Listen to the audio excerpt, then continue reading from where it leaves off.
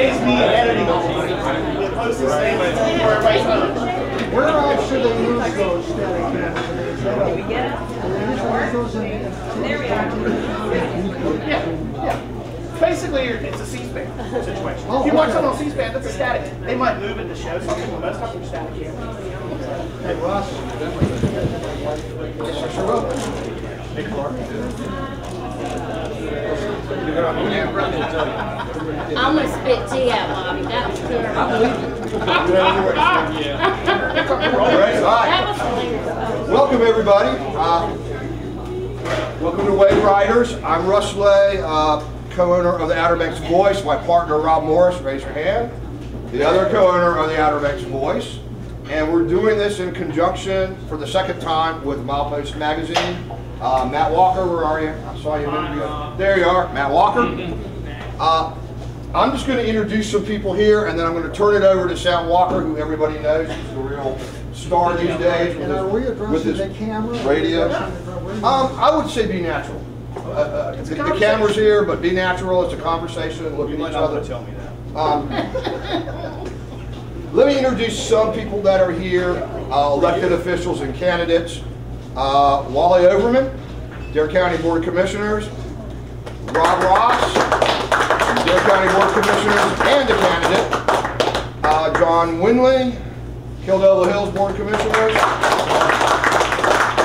Irvin Bateman, Kitty Hawk Board of Commissioners and a candidate for Board of Commissioners at Dare County level. Terry Gray, Kildare Hills. Susie Walters, NAG's head commissioner and vice mayor. Ann Patera,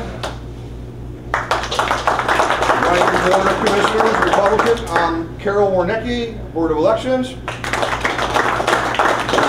Jen Alexander, Board of Education, District 2. I'm going to turn it over to Mr. Walker's capable hands now. Again, thank you everyone for coming. This is the second time we've done it, and we're really excited, and we're going to do this again in November for the general election, so be ready. Okay, enjoy. The kitchen's closed, but enjoy beverages, and remember to tip your waitstaff. He says, Mr. Walker, I'm looking around for Sam Walker Jr. to walk in with his beard. Oh well, yeah, I'll have to do this. Good evening, everyone. Welcome.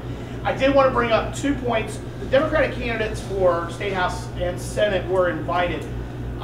Test Judge is out of town on a church convention meeting. Cole Phelps was going to be here up until about 11 o'clock last night. Now that he does not have a primary candidate, a primary opponent, he's now unopposed, even though there is going to be someone's name on the ballot. There's about votes are not going to count. We do know now that the appeal process time has expired for that eligibility challenge that took place, and there's no longer a second viable candidate. So Cole Phelps will get the nomination for State Senate in District 1. He was going to attend. He decided to decline because he didn't want to interfere or get in the way, he felt like. So that's where the status of those other 2 legislative candidates, because they're going to be running in November. So I think everyone here knows who we have. Of course, we have Representative Bob Steinburg from Edenton, Currituck County Commissioner Chairman Bobby Hanig, who's running in the State House race, Representative Beverly Boswell from Kildare Hills, and Mark Twiddy from Kitty Hawk.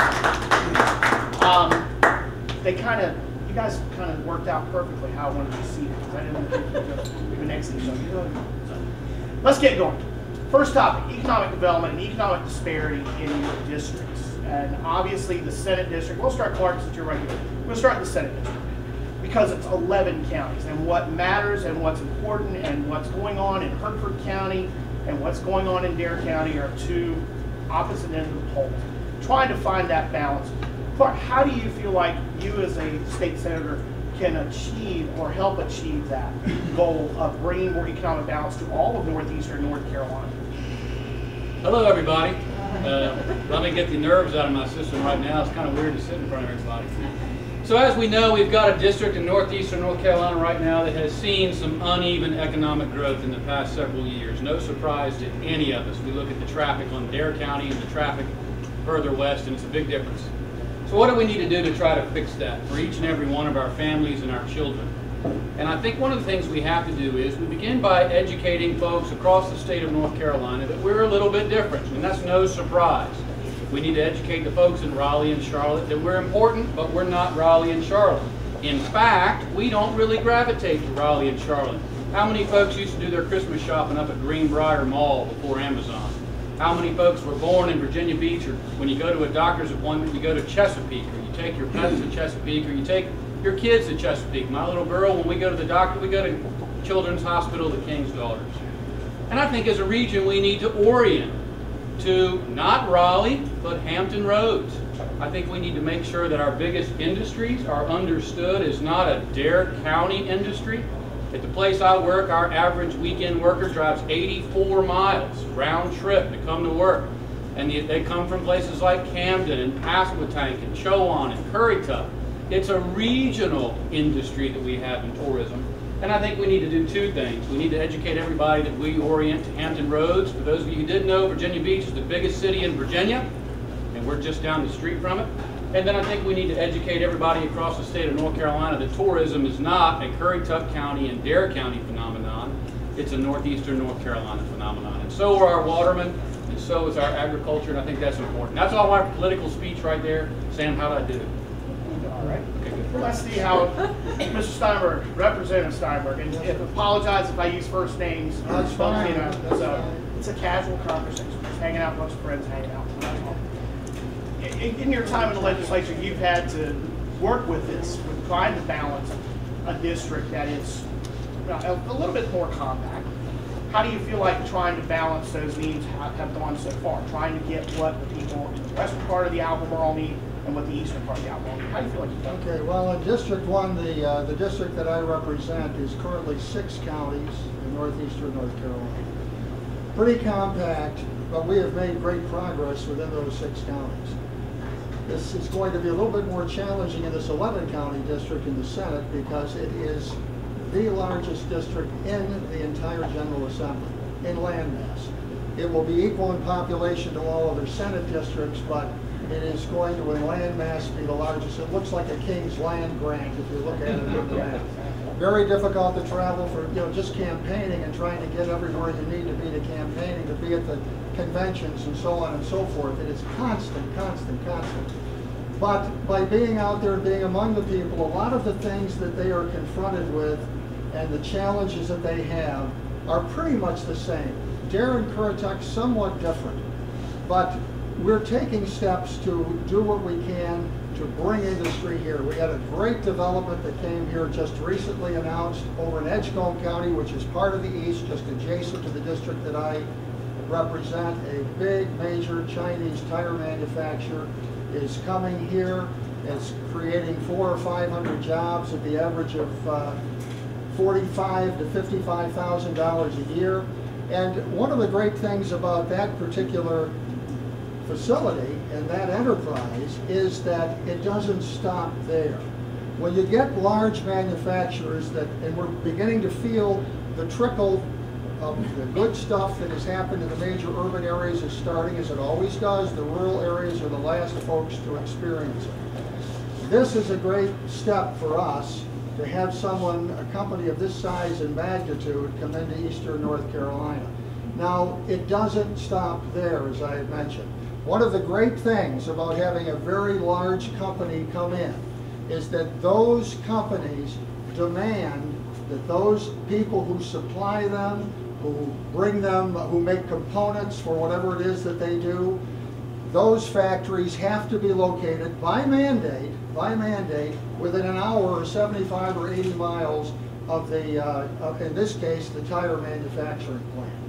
So what you have is you have these jobs being created, and then like tentacles reaching east or west, but hopefully east, you're going to have all of these other companies that are going to be locating here as well. Not because they necessarily want to, but because they have to.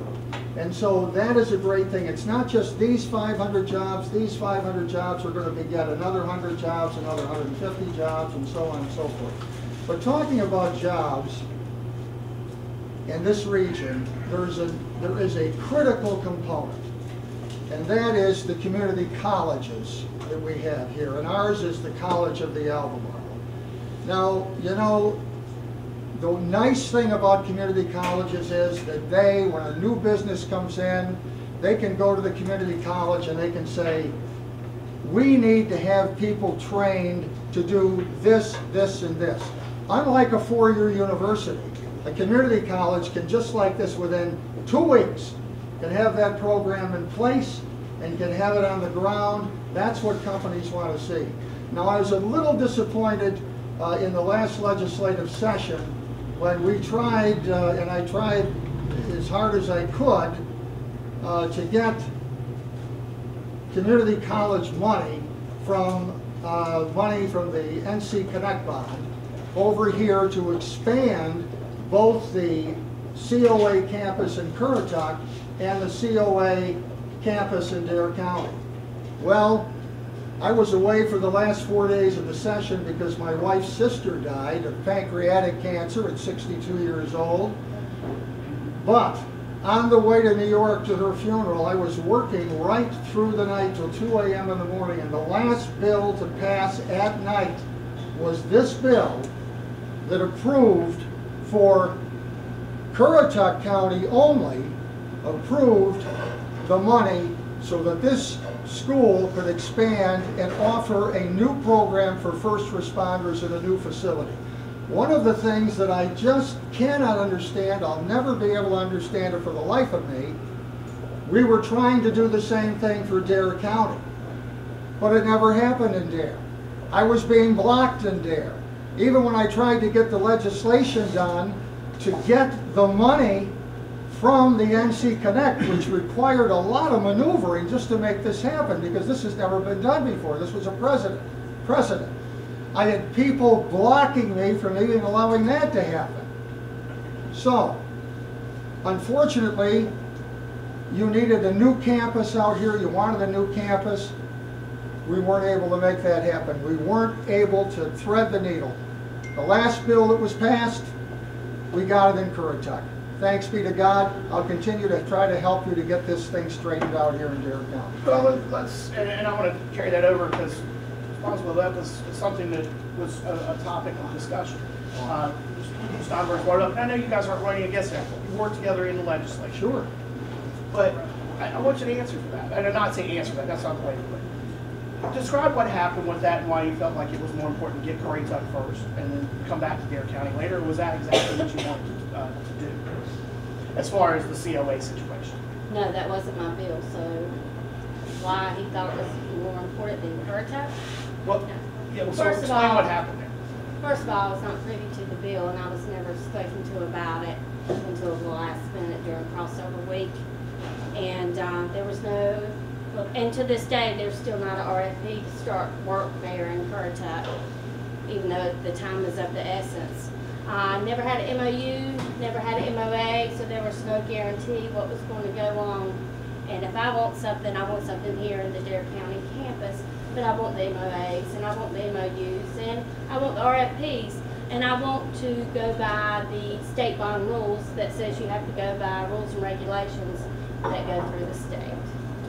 All right, well, I want to stick with you, Representative Boswell, because talking about economic development and trying to find it with a district that's going to change for you, and it's going to be an evolving district, a much different district than what you were dealing with before.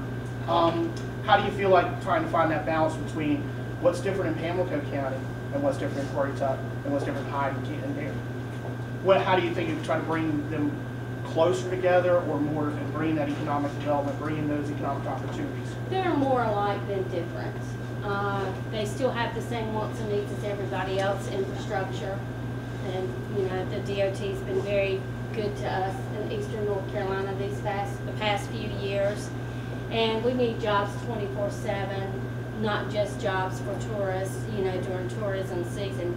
I think we need to continue to deregulate the regulations that have burdened the small businesses, and I passed a bill that would give the small businesses a tax break, and that, as you can see, is a proven spur to the economy because we are going way, way up and welcoming businesses, just like Representative Steinburg said.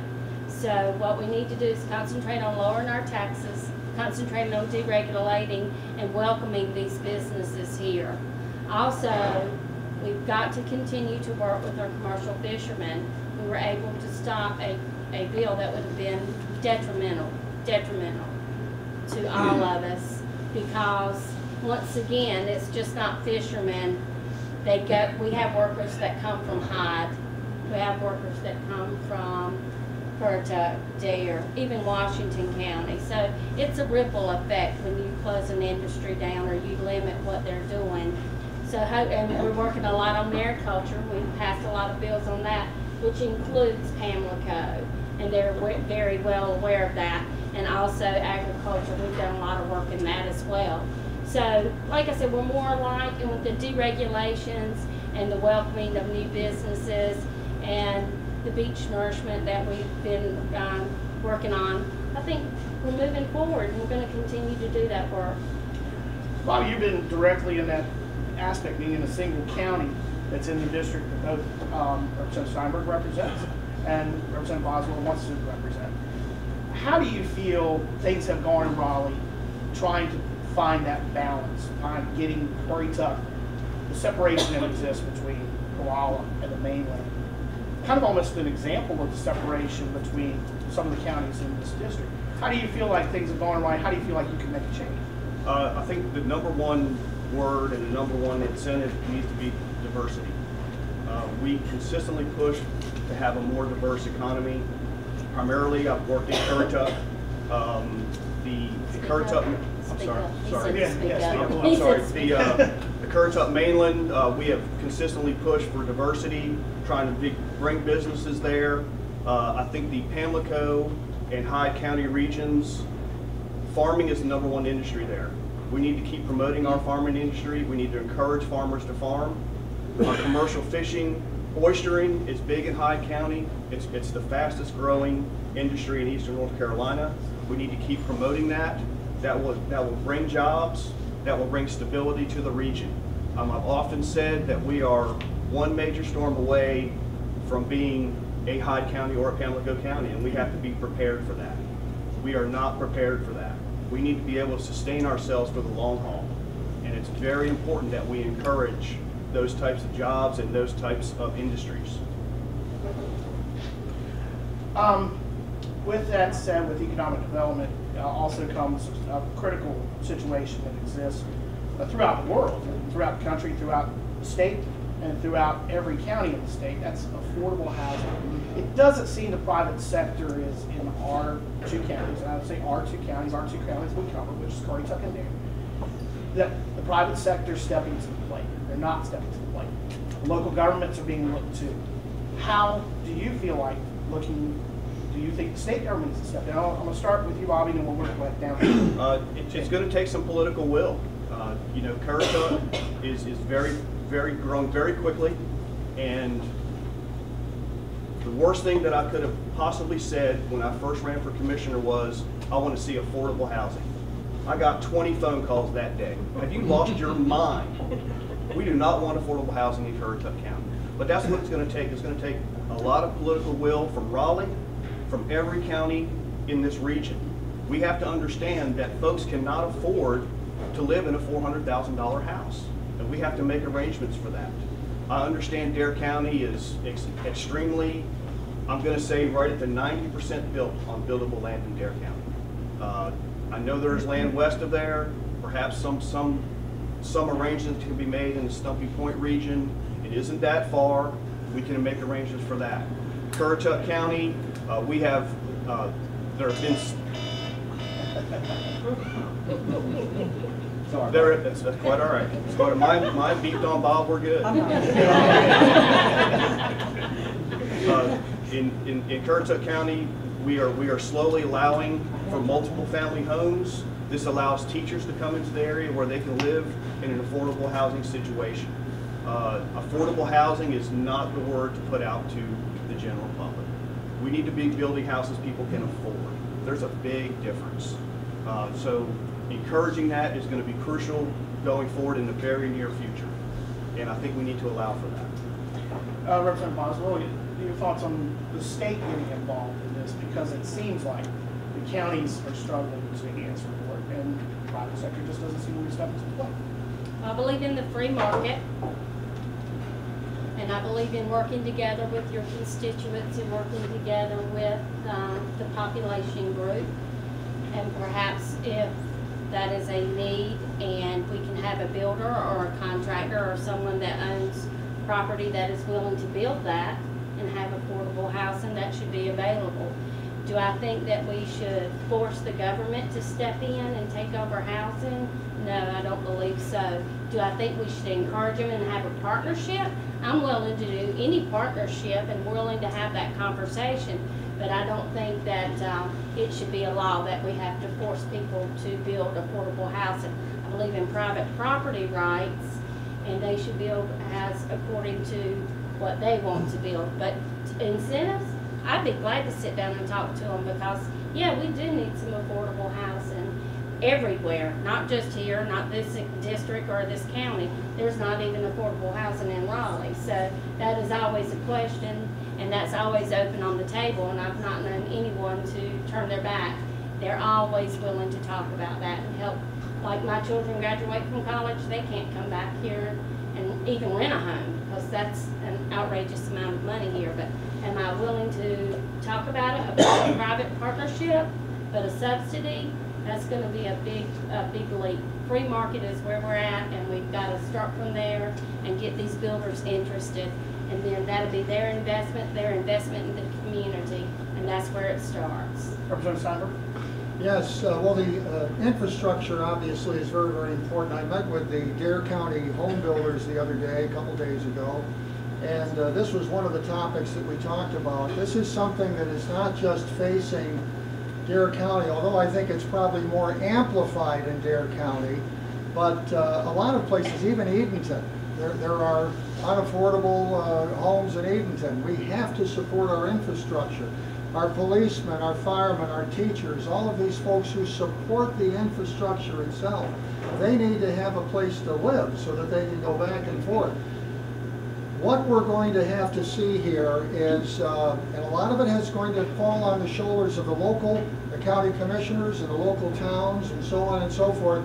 They are going to have to work together as it relates to zoning issues and being able to put housing, make housing available that is going to be able to provide a roof, bed, etc. for these people who are essential to keeping our economy going here. You don't have these folks, I don't care how great tourism is, you don't have these folks and no place to live, it's going to end up being an absolute disaster. So I believe that we need to have all of the stakeholders at the table, and the state certainly can perhaps play a role in this, but I think first and foremost the builders need to be talking with their commissioners, need to be talking with their town commissioners, and there needs to be a plan, at least a prototype, as to how we can begin to start addressing this, because if it is not addressed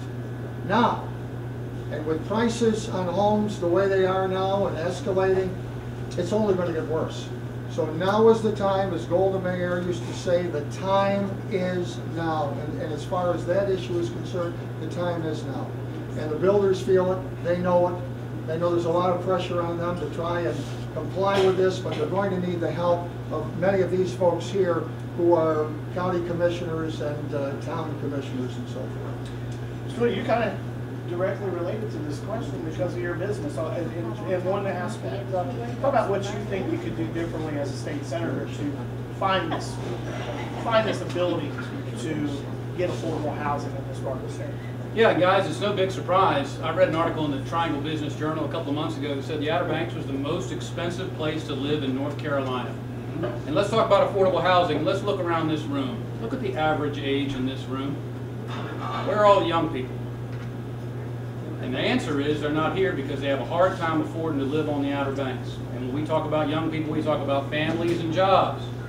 And we talk about how do we make housing affordable. And you're right, it's hard to make any money building affordable housing because the rent levels are right at what it costs to build it. By the time you actually go build it, you don't make very much money.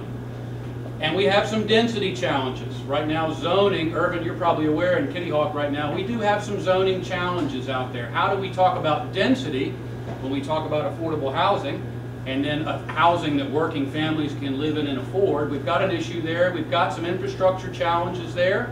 And then ultimately, we've got an issue with how do we make it attractive to business. And I've seen historic preservation work with incentives in the past. There are ways, I think, to make it more attractive. Ultimately, it doesn't come down to housing, and this is one of those weird things. Ultimately, it comes down to people, and it comes down to people agreeing on what's most important.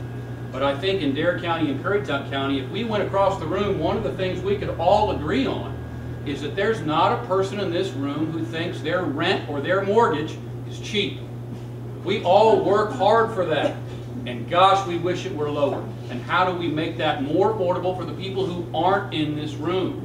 And I think the way to do it is there's some government, not much, but there's some. There's a lot of relationships with employers and job creators. The Department of Education has had success with it. Some of our industries have had success with it. Go to Corolla right now and tell me where, when you go to Corolla and you buy something or you order something from a restaurant, the person you're ordering it from is probably in some kind of affordable housing via their employer, in Dare County too.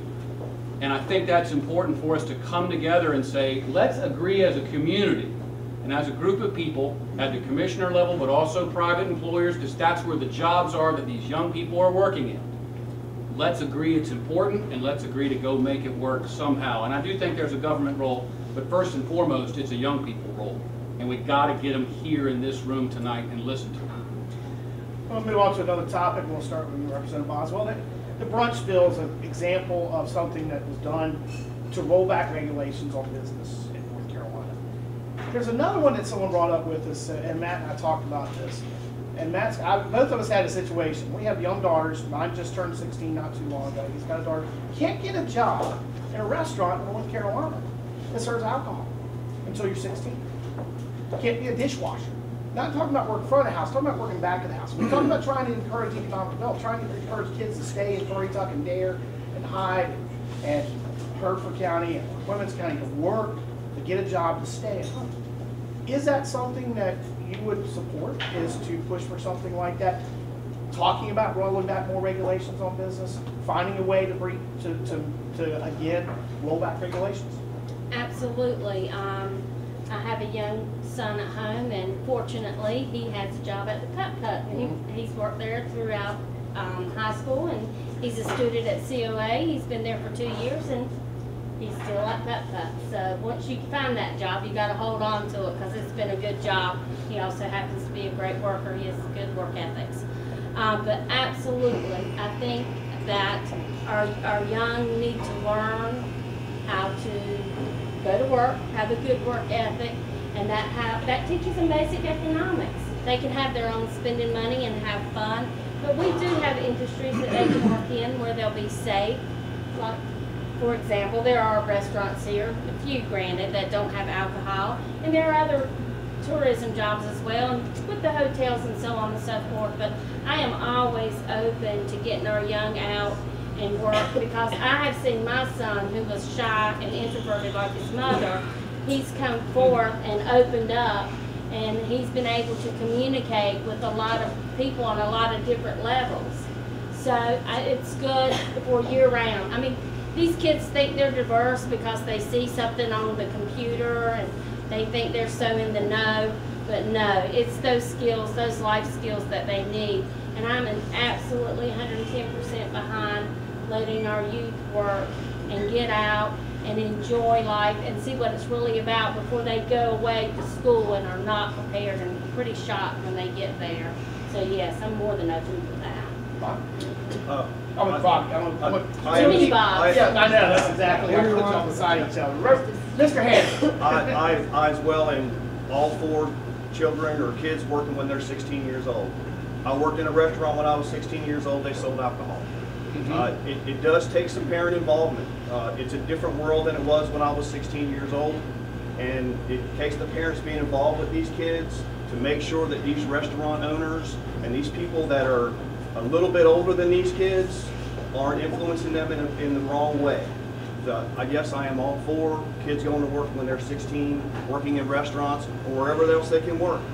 My daughter applied for a job at Wave Riding Vehicles when she was 16 and thought she had the job and realized that Wave Riding Vehicles doesn't hire until they're 17. Well, you know, that doesn't help my daughter and that doesn't help the economy, and I'm totally against that. I think kids can even start working when they're 15. Kids can start working when they're 15. They're responsible, they want to work, they want to earn money, they want to get their car when they turn 16. They want to be able to pay for insurance. And that will do nothing but help our parents and everyone involved. So yes, I'm all for that, absolutely. I think the brunch bill changed everything. Everything changed when that bill was passed. Some of the protocols that we had in place before as it relates to child labor and so forth, obviously we're going to have to take another look at. I think that this is generally speaking true of almost any legislation.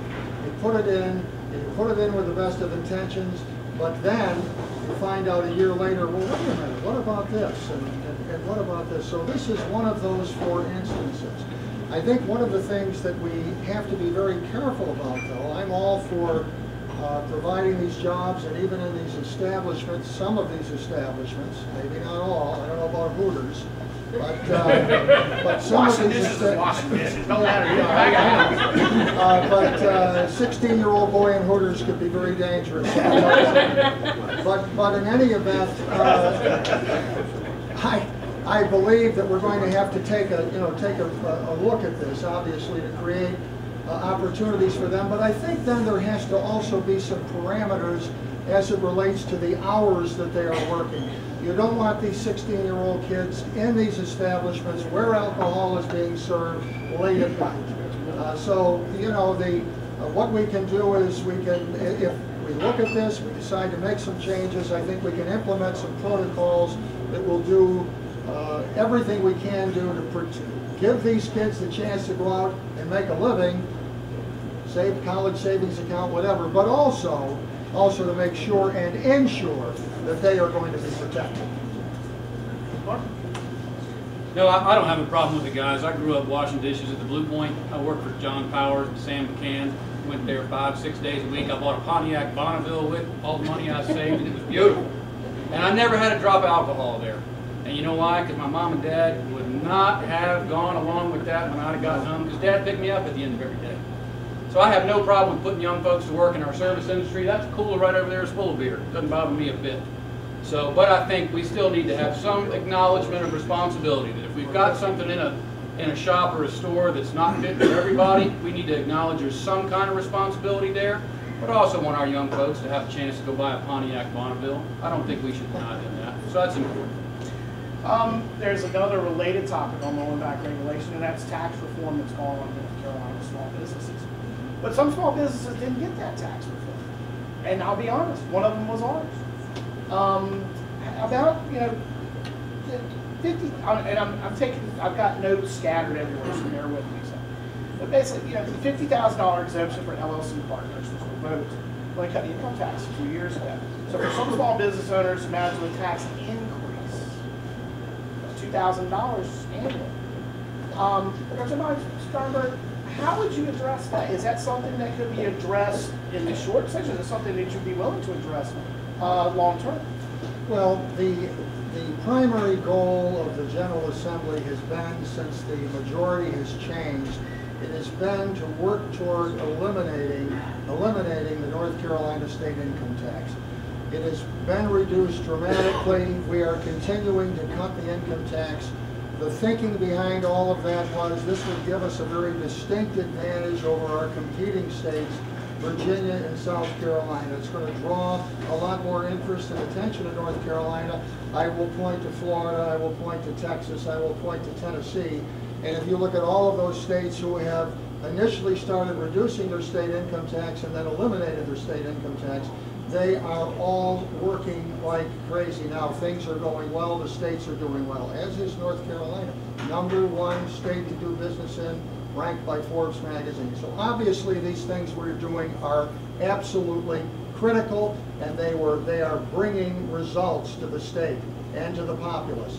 with any piece of legislation, with any bill, with any tax reform, you're going to have winners, you're going to have losers. That's just the way it is. And there are certain things, though, that I think we do need to take a look at. And one of the things that came out, not just at this meeting with the Dare County builders, but one of the things that came out of our tax reform was this tax on labor. It is so confusing, people can't decide what's supposed to be taxed, what isn't supposed to be taxed. I don't think we've done a very good job of making that clear, and that is what you have when you get into a situation like that. You have no compliance, because if people don't understand it, they're not going to comply. I don't encourage anybody not to comply, but that's the facts. They don't comply because they don't get it. So we need to do whatever we can do to clarify, obviously, that component of tax reform. We can take a look at any individual situation and how it might be impacting any subset. But the fact of the matter is, you will never have tax reform, you'll never have any legislation of any kind where everybody is going to say, it's a winner. It's just not the way it works. Mark, what do you think about trying to find that tax reform, especially for small business? Absolutely, guys. As we know, we love lower taxes. Who in the room doesn't love lower taxes? Everybody does. So I think the general rule was lower the rates and broaden the base. And that's what we tried to do. Now, as that happened, we all go down to Hutchins Canning and we file our taxes. And like any good CPA, what they'll say is, we don't understand the new rules, so what's the CPA going to say? Pay everything. That's what a CPA is going to say, and that's what they should say. Now, the local business person doesn't like to hear that. I don't want to have to pay a nickel more than I have to, because I want to pay other people that money. So what I think happened when we broadened the base was we began to tax things that we hadn't taxed before.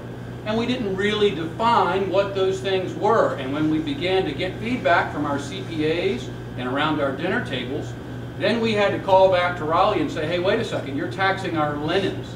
Guys, that linen tax increase in Dare County was enormous. And we had to go fix that with folks in the General Assembly's help. Thank them for doing that. That saved jobs in Dare and Currituck County. So I think we've got to go down this road. I think it's a really important road. I think when unintended consequences do happen, and they always will, being perfect is not given to any of us. We need to very quickly be able to give feedback to Raleigh, and then the folks in Raleigh be able to work with folks like the Department of Revenue to offer clear guidance to CPAs who allow employers and people to put more money in their pocketbooks and in their businesses. What's the Boswell? Well, as you know, I've passed legislation to lower the tax bill, and I'm sorry that you weren't part of that. But it's a work in progress, like everything else is.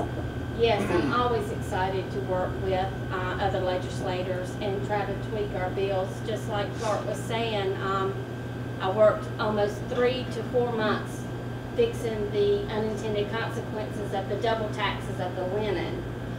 And it's very complicated. It's so complicated, I had to sit down with several senators and several House members for that length of time to explain that no, they're going to pay their taxes. We just don't want to pay them to pay it twice, because we don't want those unintended consequences to shut down our small businesses, which is our life's blood in North Carolina, as you all know.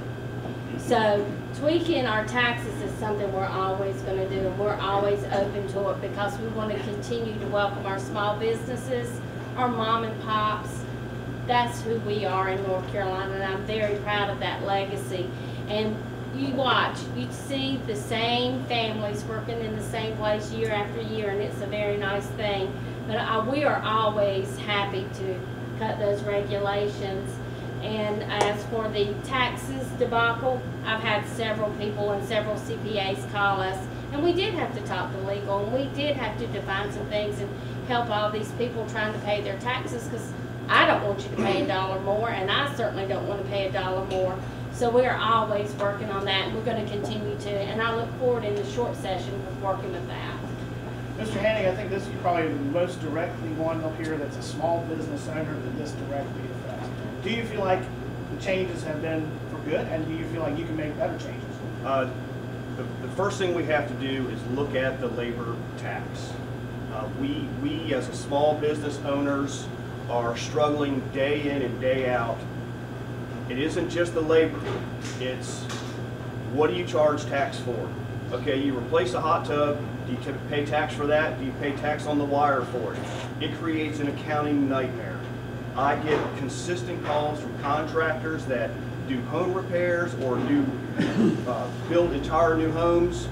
If they buy a box of nails and they use it half on a remodel and half on a new construction, what do they do with the box of nails? Who do they charge it for? That entire bill needs to be looked at and revised. That is crucial to all of the small businesses anywhere you go. I am a small business owner. The first thing I'm going to do at Raleigh is give myself a tax break. Just kidding. Just kidding. Everybody lighten up. Lighten up. It is important. We have to continue to help our small businesses. They are the lifeblood of this entire country. I've been very fortunate to have started 2 very successful businesses in Currituck and Dare County. I know the trials and tribulations they go through, and I'm very intimate with their issues. So it's important for me to look at those tax issues and to get that straightened out and get it going forward. Teacher salaries. And 2 folks sitting in the middle can announce that they've gotten teacher salaries, average teacher salaries in North Carolina, $50,000. But some would say that that's $50,000 with a lot of help from local counties. Some would say. Some would say with a lot of So help. that some of the counties have had to help get that to them with supplements. And I'll start with you, Representative Boswell. How can North Carolina and you stay in the legislature, how can you help to continue that salary growth for teachers as we move forward now that we've hit $50,000 for some teachers? Fortunately, we have been doing a good job in Raleigh, and we have a game plan every year to take a look at our teachers' salaries and our try to offset some of the subsidies from the county, because I truly understand those issues as well. But in looking at their packet that they are offered every year, which includes insurance and so on and so forth, there are already things in place to continue, as we have promised, to continue to have their packet and their pay increased every year. We have to do everything in small increments. We just can't take that leap. They were so far down in the hole. We've had to get up out of the hole, literally, and get above water, above ground, and then start going up. But our teacher pay, we have already promised, and we're delivering on their average salary every year. And we have no intentions of stopping that, because we value our teachers and we value our school system. Ms. Hanig, you have to deal with the budget that comes from the Board of Education from the White House. They call it the White House in Currituck because it's the old nap teachers. You never see them. And they call the White House in Currituck. That's the White House in Currituck. But you get a budget from them every 2 years. Every year, that costs. They need more to supplement to keep teachers in Currituck from going to Chesapeake, going to Virginia Beach, going to Dare County. How do you feel like you could make a change being in the legislature? The teacher salaries are coming up. The one word I want to say here is the lottery. Who here thought the lottery was going to save education? I did. I was a little bit naive. We need to rely on our state to bring us more funding. The counties are continually increasing the amount of money they give to our schools and to our school systems. And we need to work together to bring that up and to have a little bit of cooperation in that. Our teachers are our first line of defense. When our children leave our house, we count on our teachers to take care of our children. And we need to make sure our teachers are taken care of. And that is very important to me. I know a lot of teachers. My daughter just graduated last year, and we need to really increase what we do for our teachers. It isn't just about the supplements. You know, in Currituck and Dare County, teachers move here for an environment. And that's important to folks. They don't move here just to make a living. They move here for a way of life. But we need to take care of those folks, and that's what's important. Mr. Steinburg, you've got a district that has probably some of the best and some of the worst performing schools in North Carolina, unfortunately. And Not the absolute worst. The absolute worst, but it's pretty close. And I'm not just talking about performance. Performance is tied to economics. Performance is tied to funding, capital expenditures, and teacher salaries. How, as moving into the Senate, do you feel like you can expand and keep teacher salaries growing, but keep teacher salaries growing in places like Elizabeth City and Edenton and Hertford and Windfall, those schools there who are struggling to keep teachers while they're still performing? You've got some schools that actually perform pretty well for equipment, but you got Elizabeth City that really does have some issues that you've got to do. How do you feel like you can continue to grow that to keep those counties in balance with the needs? Well, one of the things, let me say this first of all, that one of the things that has helped in my particular district raise the level, if you will, of the scores, even in some of those low-performing schools, is school choice. When school choice appeared on the horizon, all of a sudden the expectations for the public schools had to be raised, because now there was competition for students. I'm speaking in particular of Pasquotank County. You had the school that opened up out there at the Elizabeth City State University campus, and they're doing a great job. And as a result of that, and I'm in the schools all the time. I like to spend time in the classroom a day at a time when I can get there, sit there in terms of greeting the bus, being with the teachers during the classroom, doing lunch duty with the teacher, and then saying so long to the kids as they take off on the bus. That's the only way you can ever get a grasp of what's going on. A lot of us that are in the General Assembly, when we think about education, we think about us who we were in classrooms with 30, 32, 33 kids. There was one teacher, and there were never any problems. Oh, you always had the one problem kid where the teacher might turn over his desk on occasion or something. But generally speaking, everything was under control. So you've got legislators. Remember, most of the General Assembly is a part-time legislature. A lot of legislators are still in this frame of mind. They cannot understand why, gee, it worked for me. I can't understand why it's not working now. But you have to go in and you've got to sit down and you've got to work with these teachers, and then you understand this is not the same classroom that we were in. It's not just fast forward 40 years. When you've got technology and all of these other things, not one teacher can handle all of this. That is why teacher assistants are so critical, so vital. They're not an extra. They're needed to help educate our kids. But the funding component, education is a three-legged stool. You've got federal dollars, you've got state dollars, you've got local dollars. Here in Dare County, you've got a lot of local dollars that are going into education. In Currituck County, they have a significant amount of local dollars going into education. Some of these other counties don't. And so they don't have the tax base themselves. Remember, it's a three-legged stool. They don't have the tax base to be able to do the kinds of things that need to be done in terms of increasing teacher supplements and so on and so forth. What happens is, that is why it is critical to have economic activity and opportunity at whatever level. You need to bring it in, because those are the folks that are going to be paying tax dollars that are going to go into the county coffers in these small rural counties, and it's going to help them. North Carolina, I don't know what it is, what the exact percentage is, but in public schools it's close to 40% of the budget goes through K-12. If you want to include the university system, now you're talking upwards of 60% of the budget. Now, that's education. What about everything else the state funds? Where's the money going to come from? So, we've got a situation that needs to be addressed in a very, very delicate way. We need all of the stakeholders involved. We need to talk about this. I don't agree with you that we're losing teachers across the border. North Carolina, we may lose some, but they're not leaving an exodus, and I can show you some numbers to back that up. Nobody is going, because in Virginia, let me mention this, in Virginia, they don't have the same benefits that our teachers have. Our benefits are more lucrative. Our retirement benefits are more lucrative. Our hospitalization is more lucrative.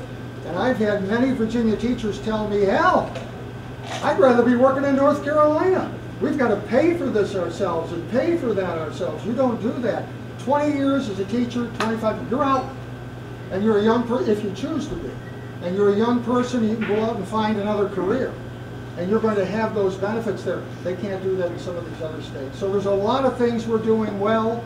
It's like anything else. We've got 115 LEAs, that's school districts, 115.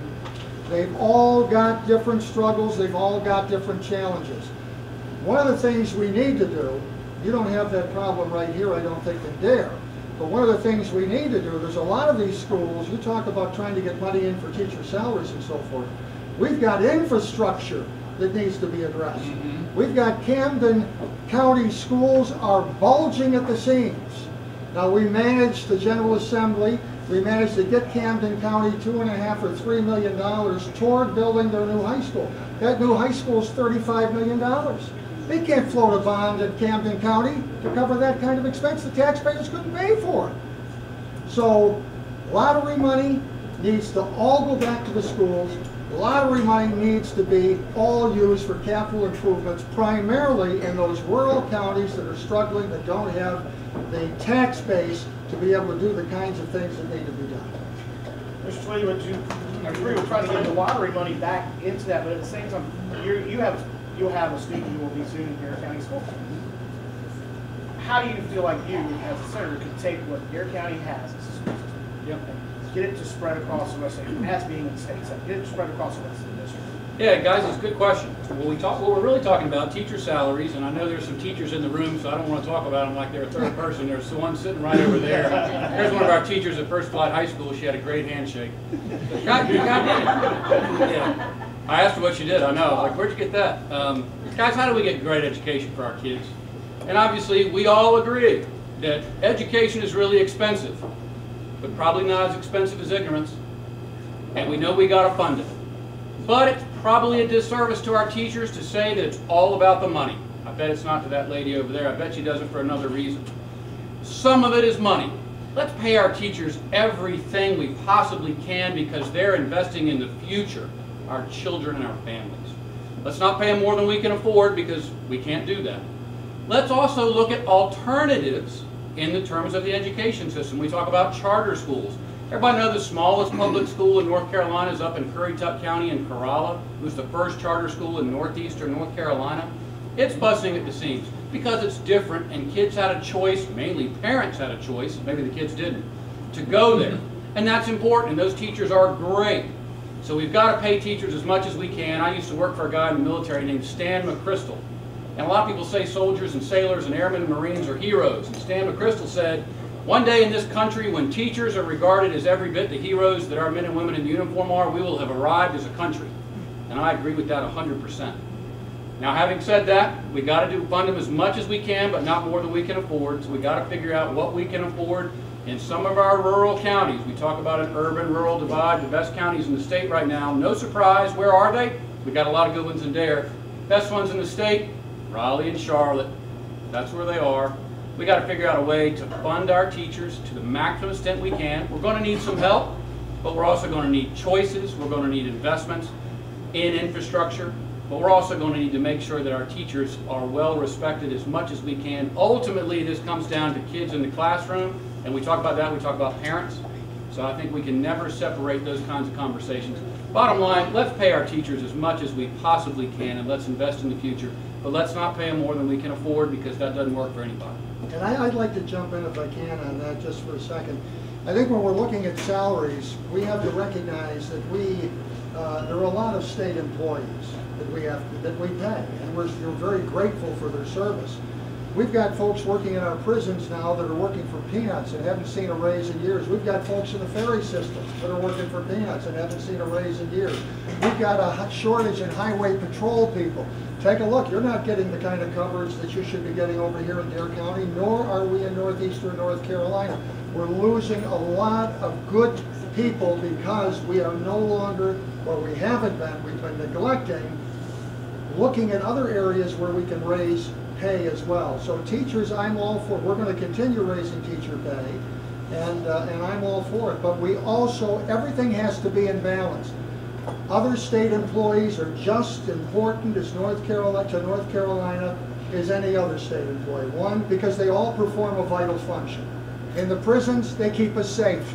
Nobody wants to work in a prison, You certainly don't want to go and work in a prison today, the way they are today, for 30 grand a year or $32,000 a year, that's for sure. And that's why we have the shortages, because we haven't been addressing those concerns. Sometimes some groups are more vocal than other groups in terms of making their demands and so forth for teacher, or not for teacher pay, Freudian slip. Some groups are, are more vocal. And so the squeaky wheel, gets the grease. But we need to be fair. We need to take a look at all of our state employees. They are all vital to this state's economy. Every one of them performs a vital function, and we need to respect them, and we need to show that respect by paying them money that is not just basic pay with no increases. How do you pay for it? If you want to go to a zero state tax, how do you pay for it? There's only one way to pay for it. You've got, and you mentioned it earlier when you were in your opening remarks, there's only one way to pay for it. You've got to broaden the tax base. The tax, there's billions of dollars in untaxed revenue in North Carolina. It's called the underground economy. It's there. Billions of dollars. We're not tapping into it. People that don't pay taxes. So we can't, if we're going to keep this economy growing, we can't raise our income taxes, because that's going to do just the opposite of what we've been accomplishing for the last 6 years. So the only way you can do it is you broaden the tax base by user taxes and so forth. Not everybody likes them, but if we're not paying anything in state income tax, zero, we get to that point, you would expect, as Florida and Texas and Tennessee do, all of these folks, that's how they do it. They broaden the tax base, you capture this underground economy, and with this underground economy you have increased revenues coming in, which are going to help you fund all of the things that need to be funded, and we're talking about salaries in this particular case, vis-a-vis the entire state. I want to keep it balanced here, because we could get into this topic, but I want to make sure we get a chance to answer. Sure. So I'm going to ask this question, I'd like Mr. Twiddy to answer it, and I may come back to it when we get everybody a chance to answer these. How's you as a Republican support, and they call it user, it's still a tax. The word is T-A-X. It's still a tax. You call it a user fee, a user, whatever you want to call it. It's still a tax. How do you support that as a Republican? Guys, so the state is us. We have a government that's of, by, and for us. It's our state. We get to decide how it's run. We get to decide what we want to pay and what we don't want to pay. And when we give up our money to the state, we get a voice in how it gets spent. And I think generally we would all admit and agree that we don't want to pay anything more than what we have to, because we probably all agree that the government that governs best is the government that governs least. So we got to talk about what we can actually afford, and we've got to talk about what we need, and you hear this conversation on needs versus wants and things like that. Ultimately, it comes down to groups just like this, and to your credit, Sam, having conversations just like this to determine what we're willing to pay for. Guess what? There will never be a day when none of us don't have to pay taxes if we want the kind of government that we do want, in roads and education and things like that that we use every day. But we also don't want a government that taxes us more than we think is fair, because we work hard for each and every one of those nickels and dimes that we send to Raleigh. And I think that's just important. Ultimately, Sam, to answer your question, it's groups just like this.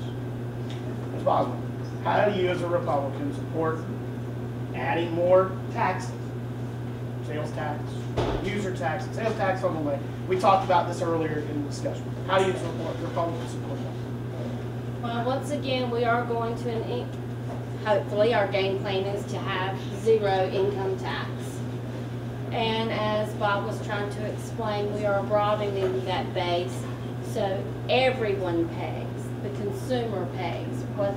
And that doesn't limit you to the rich pay, the middle class pay, the poor pay, and that's the idea. Everybody is given into the state, so everybody is given into the economy, so everybody is providing for services. That was the game plan, and that was the premise of the zero income tax, and then to broaden the base. And nobody likes taxes and fees and permits, and I'm well aware because I hate it every time I write that check. But we do want those services, and we do demand them, and we should have those services, each and every, every one of us, because we deserve those. So I'm for it. less is more. I absolutely agree with less government, but we have to have a base to pay for our services. Mr. Steinberg, you brought it up, so I'm going to go to Mr. Hanig, and I'll come back to you. Sure. Mr. Hanig, how is your Republican support more taxes, as we've talked about, labor tax, as opposed to having this, a state income tax? It isn't a more tax. What does a tax do? A tax pays for your basic safety, your child's education, and the welfare of your community. Okay? With that said, everyone should have the same thing. Everyone should feel just as safe as the next person. It doesn't matter if you make $5 an hour or $50 an hour. How do you do that? You tax sales. It's not about the income tax. It's about paying for what you use, and that's fair. And a fair tax is the way to go. So I'm all for that. That was Steve Forbes' idea, as you know, was the fair tax, and there are a lot of people, libertarians and Republicans, that feel like that is the way to go as far as the future is concerned, so that everybody, as Representative Boswell stated, so that everybody has got some skin in the game. Everybody is utilizing the services that the state provides at one level or another. Everybody. So why shouldn't everybody be paying? And they should. And that's the problem. Nobody should be getting a free ride in this state. Nobody. Everybody can contribute something, but you will control your level of contribution by your appetite for goods and services. Not just those required goods and services that you have to have, but your appetite for maybe the newest and the latest in a cell phone or some other sort of gadget.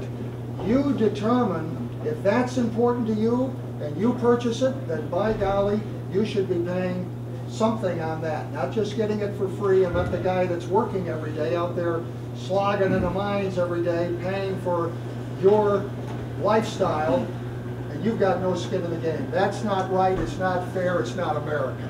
Let's move on to the environment, and I'm going to take the opposite end of the environment. Well, some people will say that. Some people will say that commercial fishermen are take everything and don't do anything. And then we can get into wool drilling and bags and that. That's going to be our next thing. But with marine fishermen, I'm going to start with you, Representative Boswell. Would you support the request by the Marine Fisheries Commission to dissolve itself, blow it up, and start over with how we regulate marine fisheries in the state? And I'm talking about the division and the commission. Would you support throwing it out and starting over right now? Actually, when I met with the new Secretary of DEQ, we had some good conversations.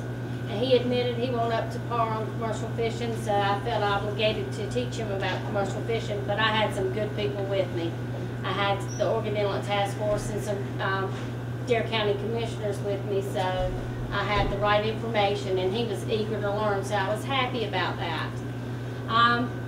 The question I asked him was, why are people regulating commercial fishing that know practically nothing about it? Take, for instance, let's use the bar. The bar determines how the attorneys go about their business, and if they need to be corrected or educated or have their license suspended or taken away, the bar decides that. Okay, that's their industry. They're deciding that. Go on down all the way to a tattoo artist. They have their own industry, and they correct and control their industry. So why is a source way out here that knows nothing about commercial fishing trying to correct you on your fishing, trying to tell you how to fish and when to fish or why to fish when they don't know themselves? When I went to Raleigh this year, they didn't even know what a trawl boat was. Well, I have a painting in my office. I took it off the wall and showed them what a trawl boat was. They don't know what gill nets are. The majority of the people think fishing, you still throw rod and reel out. And that's great because we want those fishermen too. The biggest thing we've done in Raleigh is to educate. They want to make the right decisions, but they need the information and the education. I can't thank the Dare County Commissioners, the Oregon Inland Task Force, and the other fishermen that have come to Raleigh.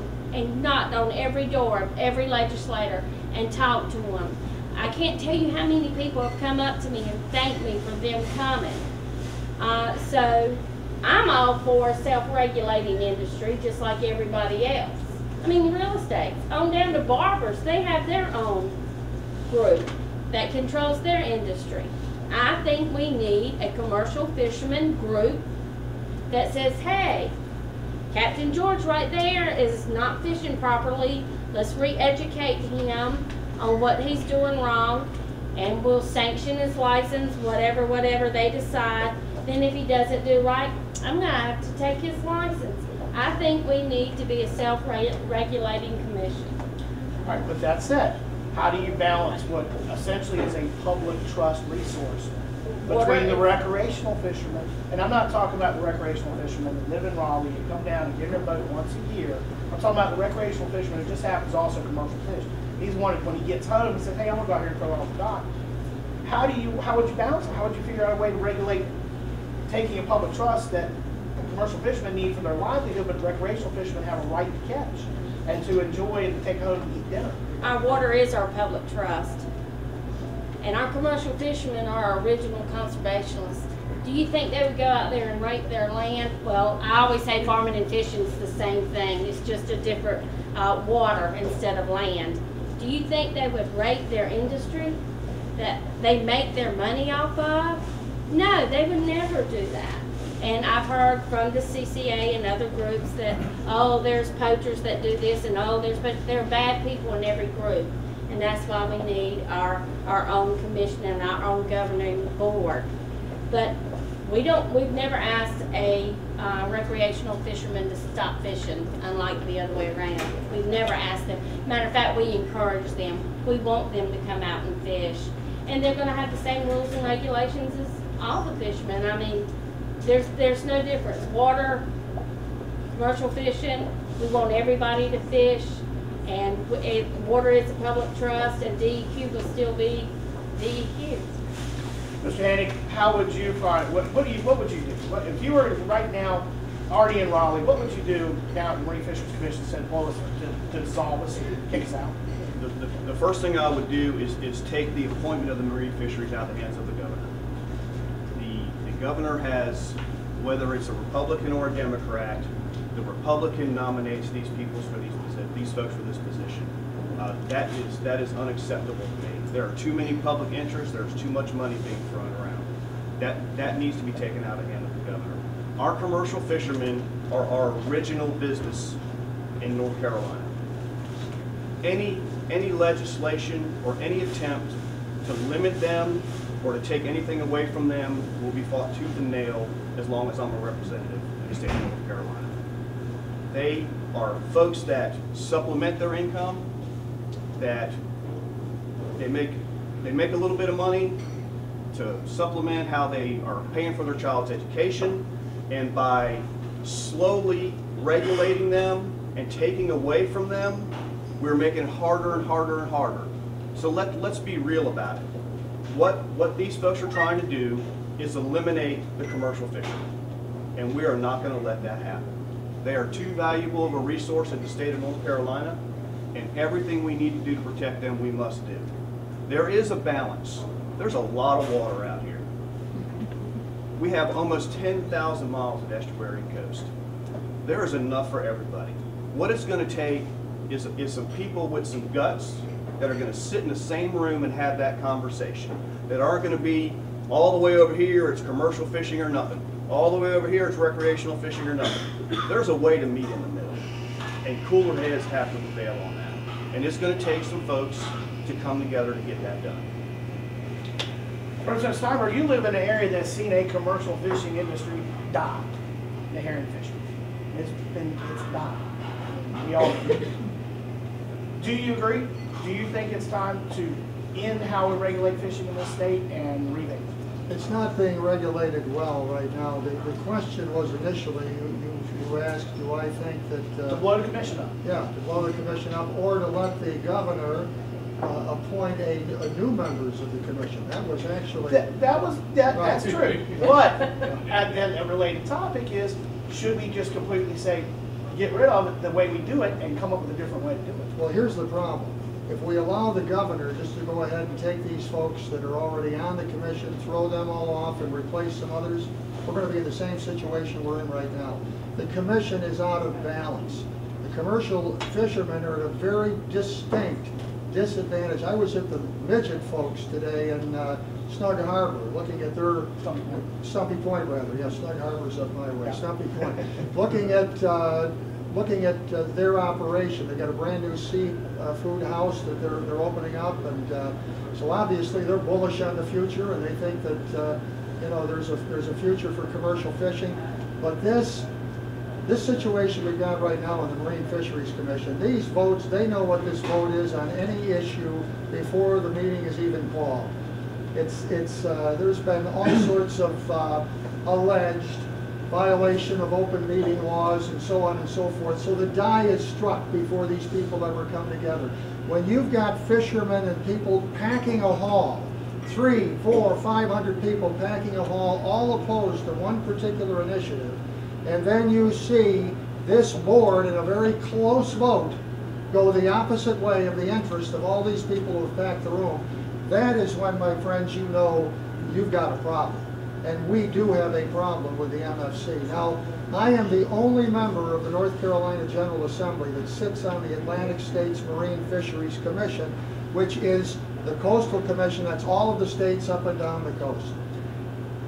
They know there's a problem in North Carolina. You talk to these folks, even CCA people from other states, not the ones that are here necessarily, but CCA folks, they know we've got a real problem here in North Carolina. And the commercial fishermen aren't getting a square deal. And it's wrong. One of the best things that happened, you remember you weren't there when we had the game fish bill. Do you remember the game fish bill? It was this commission. No. With the game fish bill, there were some people in the legislature who were trying to, you know, pass through these lobbyists that were working for the CCA, get a game fish bill in place. This game fish bill would have absolutely crippled beyond repair the commercial fishing industry. Now, here's what happened. The CCA had they've got tremendous reserves, money that they can spend. I mean, these are the fat cats. These are the guys, some of them are good guys. Some of them are supporters of mine. But the fact of the matter is, these are the big money people. They hired the most influential, it was Harold Brubaker, the most influential lobbyist. This guy used to be Speaker of the House to represent them on this game fish bill.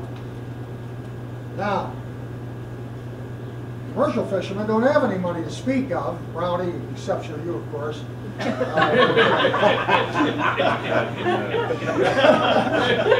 But they don't have a lot of resources.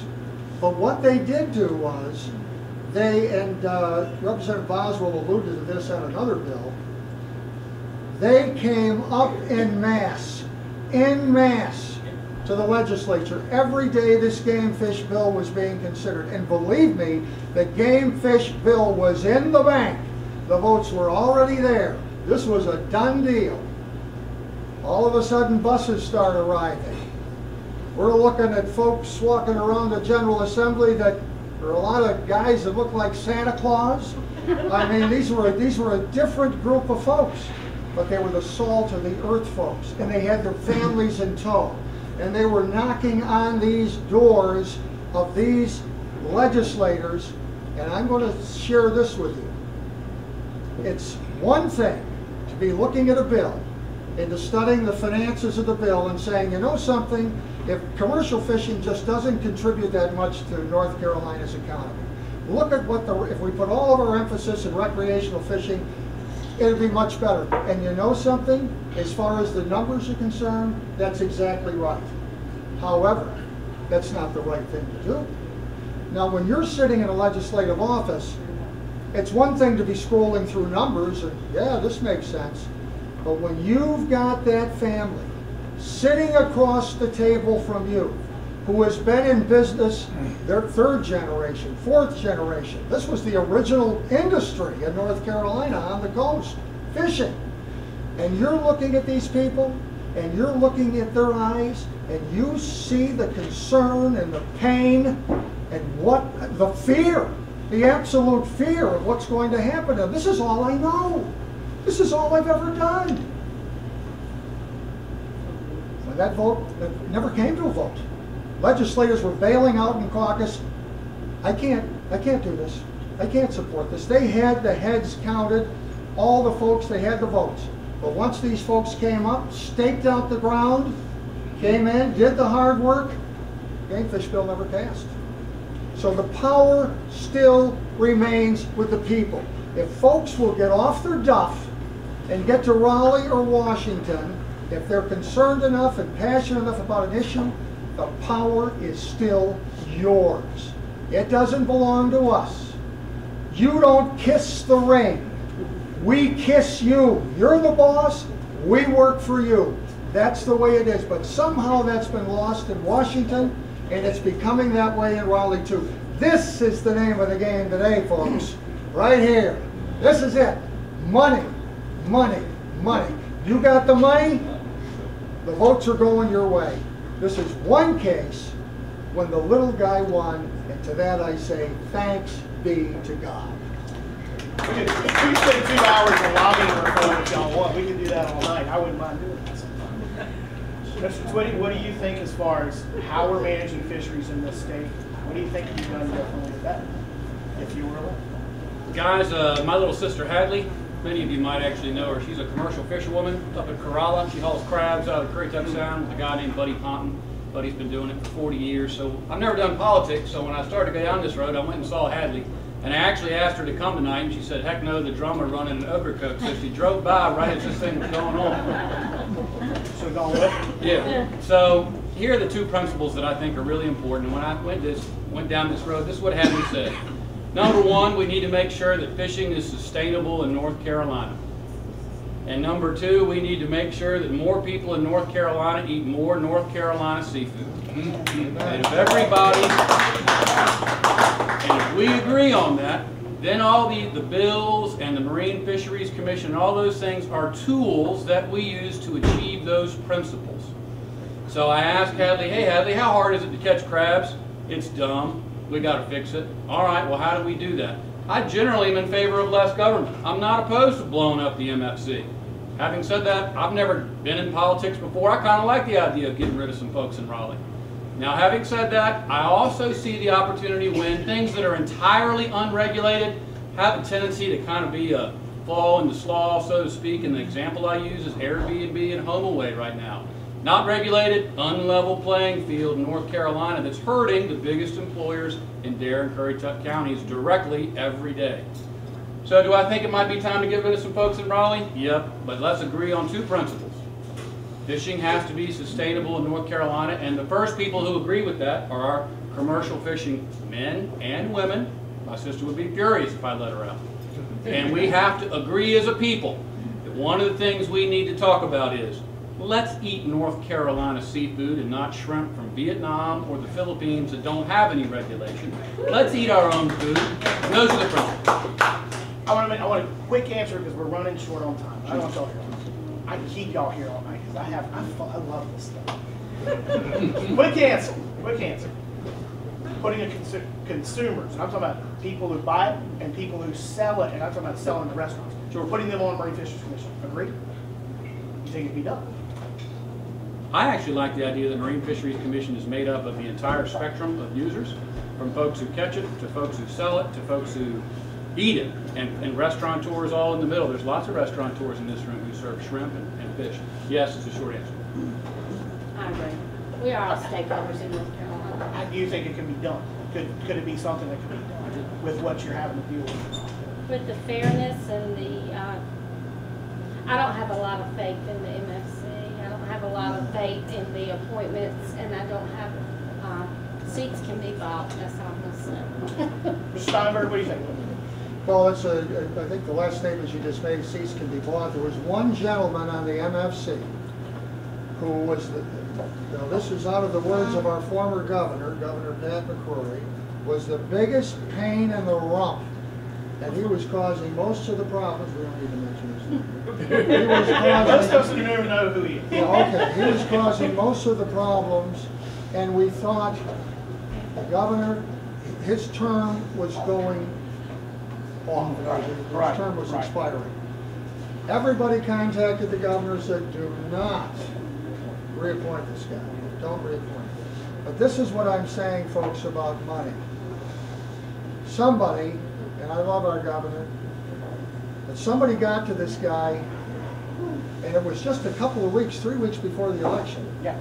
And he went ahead and he reappointed this man for another 4-year term. And I think that is one of the things, and I think Brownie would agree, that's one of the things that hurt him in the election. Because this guy on this MFC board is trouble. I mean, he's trouble for the commercial fishermen. He's never going to give them a nod. He's not good. But now we got to deal with him for another 4 years. But do you agree putting user groups, you putting the consumers and the restaurants, putting a seat on? I have no problem with that, even if we broaden it, but have all the stakeholders at the table so they can talk about it. But you still need to have a fair balance of folks. You need, you need the recreational component that's got to be there. CCA is going to have somebody, whether he's actual CCA or not, or she, on the board.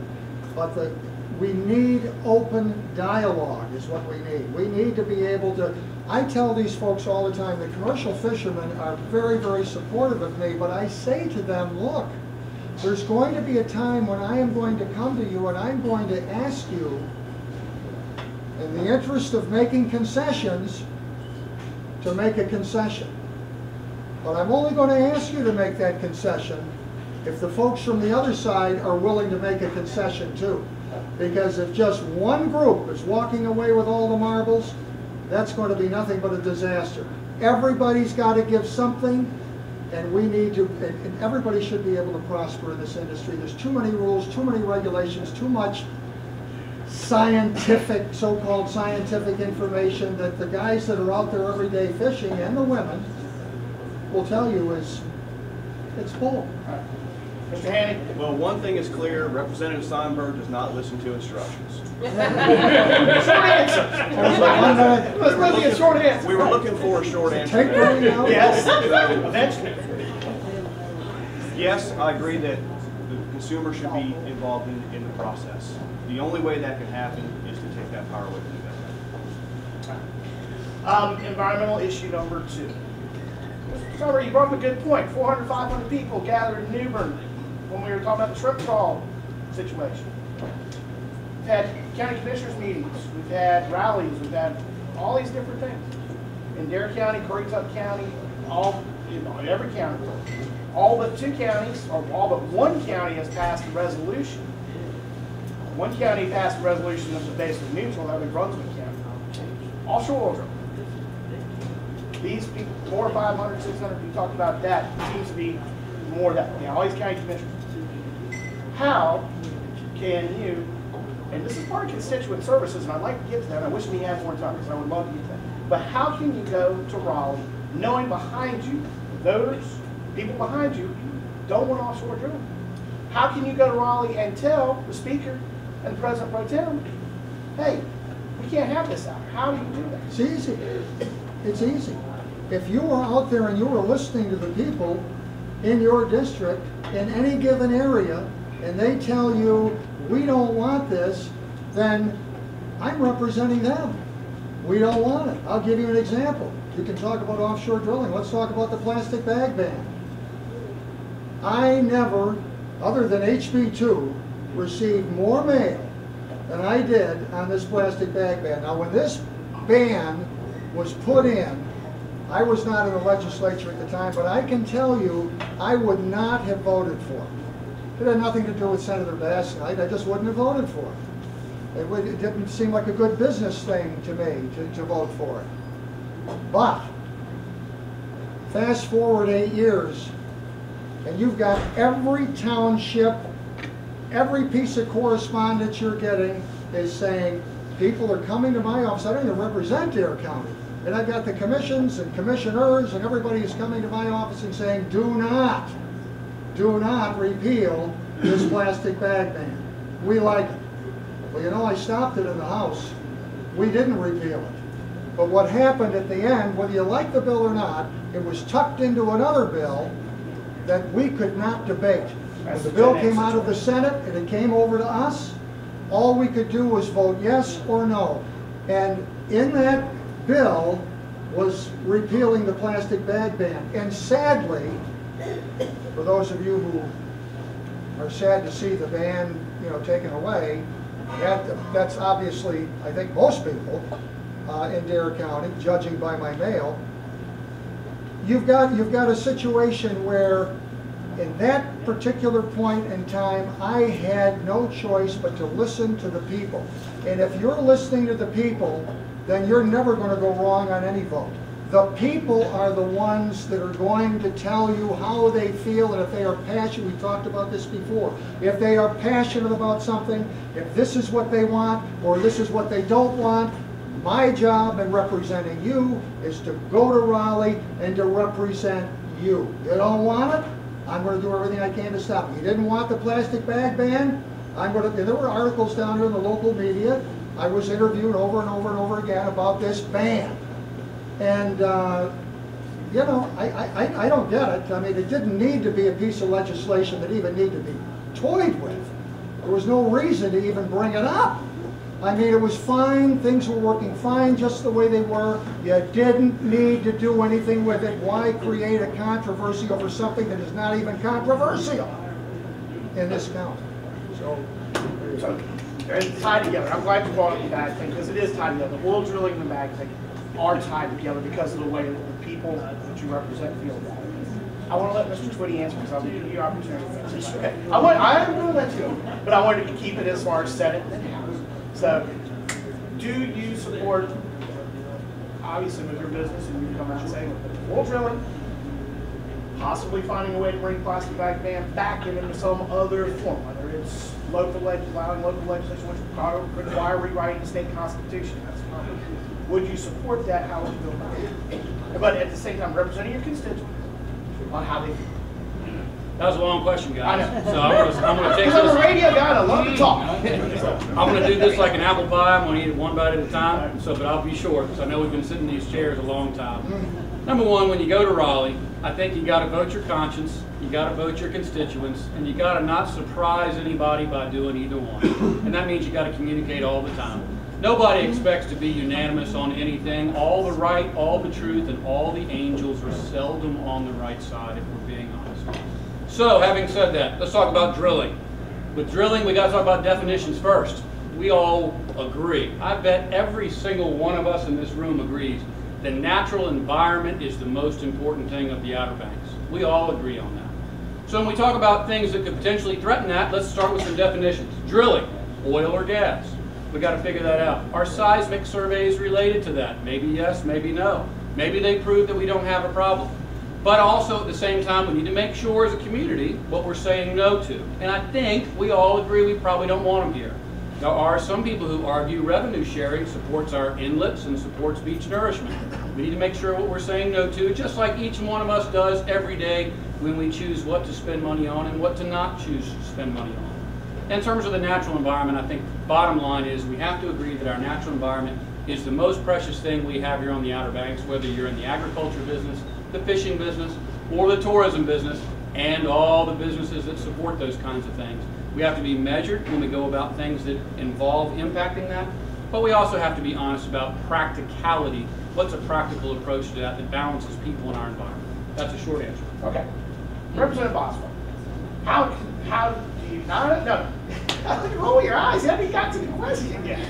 I thought it was the same question. It is the same question, but it was going to play off.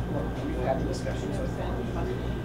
It was obvious the way that the bag ban was, and now also oil drilling, because they're kind of related to each other. You've got local governments that opposed to change the ban, and then we're opposed to offshore oil. Made that clear. How would you have better handled how people interacted with you and people interact as far as the ban goes? But at the same time, do you feel like Plastic bag ban. Plastic bag ban and offshore? How do you feel like you could go to Raleigh, represent people that elect you to tell and convince the Speaker and the Senate President Pro Tem to come online with what the coast and what the majority it seems what the coast wants to do is protect the coast and not have oil? First of all, let's make a lot of things abundantly clear tonight. I don't think I have been getting clear representation with the plastic bag ban repeal. My plastic bag ban repeal was never even heard in committee in the House. So it never went to the floor to get a vote in the House. The attorneys looked at the appeal, the plastic bag ban repeal that I had, and there are some people out there that were going to have a lawsuit against North Carolina because it was unconstitutional. An unconstitutional environmental bill means if a plastic bag is bad for Manio, it's bad for Raleigh, it's bad for Timbuktu, it's bad for Charlotte. So an environmental bill has to encompass the whole state. You don't get to pick and choose which areas you're going to ban the plastic bag. So when the environmental bill was sitting in the Senate encompassed it into the environmental bill in a conference report. The conference report comes back, just like Representative Steinburg said, a yes or a no. And that's how that came about. Do I still support it? Yes. We have a littering problem. And it's not just plastic bags. I can pick up probably about 100 beer cans just on my way home in the, not even to mention the cigarette butts, which are really, truly disgusting. So we have a littering problem. So we have an education on littering.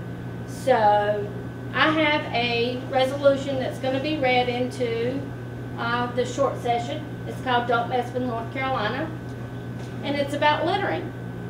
It's about littering and how we're going to partner with NCDOT and other separate entities in the state to educate people on littering and what to do and how to recycle. So don't treat the symptom, treat the problem. So let's put it into littering and not just a plastic bag. So it's an environmental bill that proved to be unconstitutional, took an oath to uphold the Constitution of North Carolina, and that is my job in the House of Representatives. But at the same time, if it was ever taken to challenge court and kept it and prove that it wasn't unconstitutional because of the local angle of it, how do you defend going to Raleigh and supporting something that your constituents, majority of constituents, supported the County Board of Commissioners, the local governments came out and said they were opposed to the repeal. They wanted to keep it. How do you go? I support free market. I support if you want a plastic bag, a paper bag, or a recyclable bag. That's up to you. It goes back to education again. And I had business owners ask me to work on this, and I did. But like I said, it never even got heard in committee, never went to the House floor. None of us ever voted on it until it came back from the Senate in the conference report. And I was not a conferee on the conference report, so you can't hang that one on me either. Thank you, Mr. Mayor. The idea may have come. Yeah, we don't know. We're not for this. Bobby, how do you feel like you could listen to what your constituents are saying if your son's wrong and tell the speaker and tell Senate President Pro Tem to come on board and oppose offshore oil drilling and maybe possibly bring him back in about if there was a way to do it? And I know that's a deep subject that we can get into. I'd love to. Wish we could. But would you support that? I'll make this as succinct as possible. We have a $3 billion tourism industry in North Carolina. That doesn't even include points west that actually help our tourism industry. We have almost a $2 billion fishing and recreational commercial fishing industry. I am never going to support anything to do with our coast that would damage our coast. I am never going to do that. Our way of life revolves around our waters. There have been 140 communities on the East Coast that have put out resolutions opposing offshore oil exploration, drilling, fracking, whatever you want to call it. There's a reason for that. There's a lot of data out there that we don't know about. In its current state, we cannot afford to take that risk. I will not go against my constituents on anything. You are the ones that I work for. You don't work for me. I'm going to go to Raleigh and I'm going to defend what is important to everyone in this room and everyone in this community. That's what's important. That's what you left me to do. When I go to Raleigh, I'm taking 82,000 people with me, or give or take. So that's where I am with the offshore oil drilling. The bag ban, again, when you have every elected official body telling you, don't touch it, don't do it, and you still do it, when you have citizens that are surveyed, when you take a survey of 500 citizens and 2 people say repeal it, you don't touch it.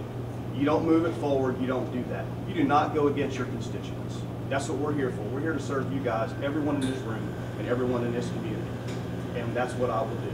You will always have a voice with me, you will always be heard, and I will do what my constituents want me to do. I have some very strong conservative values. Oil and natural gas independence is crucial for this country to stay a leader in the world. There are many, many resources we can tap before we have to go off our coast. And we have to exhaust all of those resources before we even touch our coast. And that's what I have to say about that. All right, lightning round. Everybody just lightning round. Quick hitters. I just want kind of a yes or no. I want a yes or no. Really, it's a yes or no. Okay? Truly a yes or no. All right. Although we can, yeah, I wish we had all day to do this. The state going into the dredging business. Would you support the state going into the dredging business? Absolutely. How would you pay for it? Sales tax. Mr. Steinburg. I'd consider it, yes. How'd you pay for it? There's any number of ways. We got a big budget, it's $22 billion. We can find some room to find, we can find the money. Conference report we just had a report that just came out. I want to make sure I'm right. Just had a report that came back that laid that out for you guys to discuss in the short session. As far as the dredging. Yeah, it was a massive document. I mean, I still have not finished trying to go through it and figure out how we can come up with a story and summarize it. Yes or no? Support dredging business, the state went into the dredging business, and how I'm gonna have to expand on the yes. Yes. Absolutely, and it's it's a public-private partnership. Okay. We have.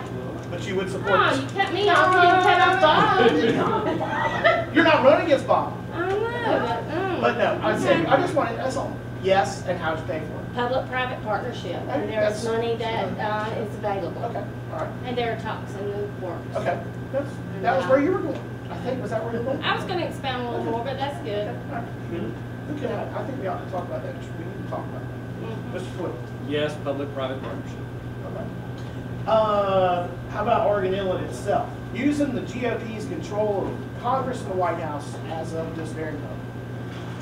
The legislature's already done a study on acquiring the property that is Oregon Inlet, the southern tip of Body Island, make it a state park. Is it possible to go to Washington to push the Department of Interior to cede its control of Oregon Inlet to the state and therefore allow the state to put jetties and stabilize that inlet? Mr. Steinberg, I'll start with you. Would you do that? Do you think it could be done? I don't know whether it could be done or not. To be honest with you, I'd like to give you a very candid yes, no. I don't know whether it could be done. I think it, like everything else, needs to be examined. We need to take a look at it and see what the benefits are, the pros and the cons. But I don't have a vote in Washington. But I'll tell you what I do have in Washington, and that is the legislative assistant that worked for me for 4 years is now working in the White House with Donald Trump. So I have ears at the very highest level, and I'm happy to have that access. And when that conversation, if that conversation should take place, I know I've got someone that's going to get me to the ears I need to be. It's possible you think it can be done. I know it can be done. There's talks into partnering with some local people here for jetties and groins, and there are permits awaiting. Beach nourishment and dredging is a Band-Aid. We need another element to keep our stability and safe waterways and our beaches as beautiful as we can make them. So there is a process in place that I've been working on with some other officials and some local people as well, and it's turning out pretty good in our talks, and we're moving forward, and there's going to be great talks in this short session. Do you feel like, Mr. Twiddy, that you could, that with the control as it is right now, with the White House of Congress, of the legislature, to bring Oregon Inlet under state control and do things to state law? Well, guys, we all know that anytime you deal with the federal government, it's not going to be easy. And it's going to take time, and it's going to take money. Having said that, it doesn't mean it's not worth doing. And I think at some point, our maritime highways have to be under control of North Carolina. We've got some federal waterways. We can learn a lot from Hampton Roads and how they treat the ports and their access. I do think we need to start at it. It's going to take years, but it's a good way to go. Mr. Hanig? Absolutely, it can happen. The first thing we have to do is get a pool together and get someone to purchase the Southern Environmental Law Group. So that's our issue. It isn't about regulations. It's about special interests trying to keep us from doing what we need to do. Yes, it can happen, and yes, I would be all for it. Last question. The Alligator River Bridge. I talked to the governor 2 weeks ago when he was here and asked me, of course, it's a very local issue to Raleigh. We know it's a statewide issue because my Twitter blows up every time that bridge fails from people who live in Raleigh, in Charlotte, in Asheville, in Greensboro, and Lincolnton, and Murphy, and Swain County, and wherever you want to talk about in this state. People in the same business that I'm in the broadcast industry, they come to the Outer Banks, and how do they get here? Alligator River Bridge. That's the only way they know. They don't come to Elizabeth. But there's even more. There's another important component to that, and Mr. Twiddy alluded to this earlier. Getting the folks who have to come over here to work every day every day. They're expecting them to show up. If you can't get across the bridge, you got a problem. He's got people who live in Terrell County. All the businesses here. It's got to be a major point of emphasis. Okay, so how can you as a legislator, Mr. Hanig, force the issue to get the Alligator River Bridge replaced out, knowing that it's not part of the STIP because it's not new construction, it's replacement construction. But at the same time, the legislature took out the political process in road projects in this state. But this is one that now is a major concern for the Outer Banks. How do you feel like you could get to Raleigh and get that bridge replaced faster? You have to personalize it. You have to talk about exactly what these folks have talked about. These folks have to get to work. You need to make these stories personal, and everyone needs to be involved in it. It isn't just a legislator going up there. It isn't just a senator. It's all of us getting involved in that and beating that drum every day. And that's what it takes. It takes getting involved. It takes everyone in this room to come to Raleigh, to call me, to call your legislator, to call your senator, get involved, and make it personal. Now, Jerry Jennings at DOT said it would be the end of the year before the environmental document will be done for the overall US 64 project. So that puts us into 2019. Very well, two of you may very well be sitting in Raleigh in 2019. Two of you may not. Well, in fact, no. Two of you may not. Unless something crazy happens. That's real. That's real. Two of us Two will be two of you will be in Raleigh in 2019 when that environmental document comes. Mr. Steinburg, you think as a senator that you can get that bridge pushed somehow in the legislature? Yes, I do, and I say it unequivocally, and let me tell you why I can say that. That Mid-Currituck Bridge, 35 years they've been trying to get that Mid-Currituck Bridge built. I went in 2012. The commissioners from both Dare and Currituck, this was almost my sole objective. Over the first couple of years in the legislature, they said it couldn't be done. Bill Owens wasn't able to get it done. Senator Bastine could have got it done probably if he wanted to get it done, but it wasn't done. And I don't mean that as any slight. The fact of the matter, it wasn't. We got it done. Funds are appropriated. It's ready to go. It's within the 5-year step. The problem we have right now is the same problem that held up the Bonner Bridge, and that is the Southern Environmental Law Center. We have gone through all sorts of hoops when we were originally doing, even as recently as 2012 and 13, trying to get this thing done with this Mid-Currituck Bridge. But you know something? Now, those folks, that group, and the money's there, everything's ready to go, that group wants us to go through the hoops again. There might be another pollywog that we've got to, before we can build this bridge. I'm all about nature. I'm not a tree hugger, but I respect nature. But that bridge you talked about earlier, Bobby,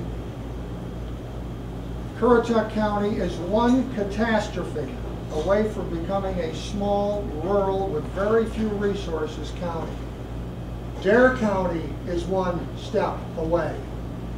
We can't get people off this beach, off the beaches with an environment, not an environmental, well, yeah, that too, but a hurricane or something. We're in big trouble. And it takes years to rebuild that. You look at the $1 billion plus that comes into Dare County, just Dare County alone in tourism, and you've got a catastrophic incident like this happens, we can't get people off the beach. There's nobody coming to Dare County anytime soon. I saw it up in Minneapolis, St. Paul, when the bridge collapsed. I was a delegate to the Republican convention up there in St. Paul. The bridge collapsed the week before we got there, and it was an absolute disaster, not just at that event, but for the next year in terms of the economy for those two cities. So you've got to pay attention. So getting that bridge built, you can make that a priority. It'll happen. Yes, it'll happen. Ms. Boswell? Well, first and foremost, I think you need to bring to everyone's attention in Raleigh the safety issue. Safety is key. Each and every one of us have to remain safe. Then comes the work, and it does. I've been stuck on that bridge, I can't tell you how many times, and it is not a pleasant thing. I found what works the best for me, because I have brought Raleigh leadership down here on multiple occasions. It's good to actually lay eyes and make it personal. To read about it, to see it on a piece of paper or a slide, it's a whole different story. When you actually bring them here, let them see for themselves. This is our way out of town. This is our way into town. Once they see that it is a true safety issue, it goes up in priority. And what you do, bring the leadership down, bring DOT down, the leadership DOT. Let them see, let them go across that bridge, let them be stuck on that bridge, and let them talk about a hurricane coming, or the flooding issues. Then we'll have a lot of relevance, and they'll look at it a lot closer. Guys, I think we'd agree. What the heck is going on with our bridges right now? Why does it take so long, and how are they closed this time of year? We got to do a couple things to fix that. They got to go faster, and we also have to educate folks across the state. The Broken Bridge and Alligator Bridge and the Currituck Bridge, it's not a Dare County issue. It's not a Currituck issue. It's a North Carolina issue, because our tourism affects everybody in the state and the Mid-Atlantic for that region. These projects have to be done. There is going to be some inconvenience, but they got to go faster. And it's not a Dare or Terrell or Currituck or Camden issue. It's a North Carolina issue, and it needs to be prioritized accordingly. We're all tired of wondering how our bridges take so long and are repaired so frequently. Whether it's Oregon Inlet, whether it's the Alligator River, whether it's Currituck, they all seem to be under construction at the same time forever. It's got to go faster, and we've got to educate more folks. I want to thank everyone for putting up with this for 2 hours.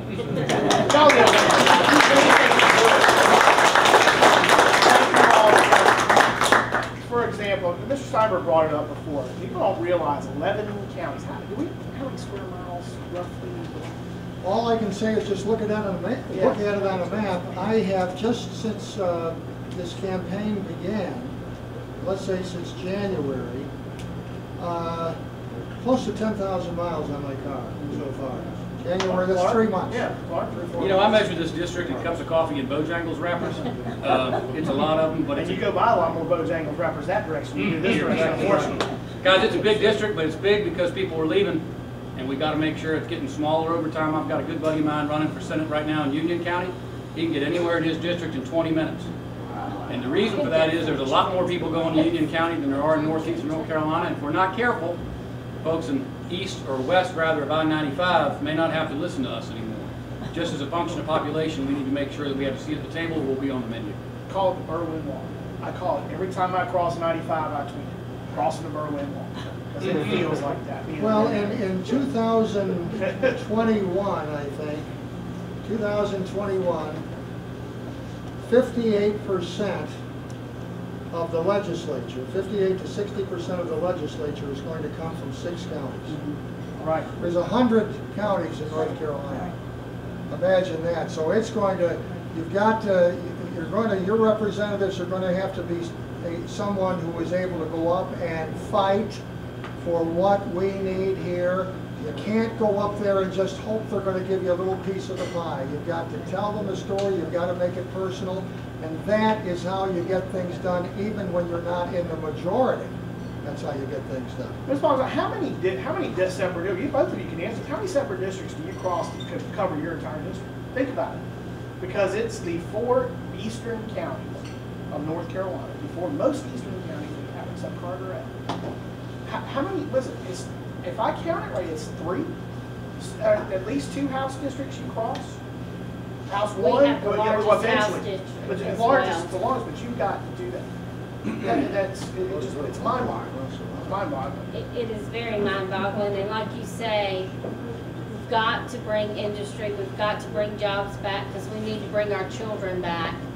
These rural counties need all the assistance that they can get and all the incentives, and we need to be recognized. And it's very hard because that population is right there in the mix, and Charlotte and Wake, and so we have to knock really hard, speak really loud to get recognized. But that's fine. I can do that. We can do that, and we have done that.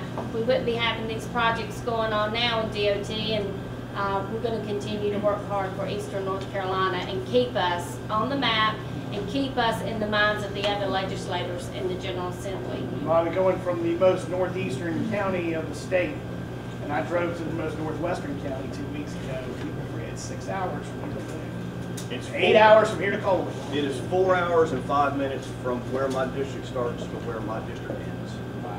4 hours and 5 minutes. What's really cool about it is you get to meet such a diverse group of people. Everyone has the same issues when it all comes down to it. How are you going to put food on my table? How are you going to get my kids educated? That's what it comes down to. How are you going to keep me safe? But learning about all the other industries and all the other folks that are in this region is special. Everyone in this region is special. You feel a sense of place everywhere you go because all these folks are the same. They have the same needs and the same wants. And it's a pleasure to drive down there. It really is. And 49% of our population now in the state of North Carolina, the numbers have got to be a lot higher here, but 49% of our population were born somewhere other than North Carolina. And North Carolina is now the 9th largest state in the nation. We crossed the 10 million individual barrier, if you will, threshold, and we can't stop the folks from coming in. I mean, everybody wants a piece of North Carolina. They want to be a part of North Carolina. They've heard the success stories. They want to come. And we're not going to be able to keep them out. And we don't want to keep them out. But our state is not the same North Carolina it was 4 or 5 years ago. If everybody here had to raise their hand who was born in North Carolina, I'll guarantee you it'd be split maybe at the best. In Dare County, I'd be willing to bet most people were not born here. So changing dynamics, and we need to address them. Thank you all very much. Thank you. Thank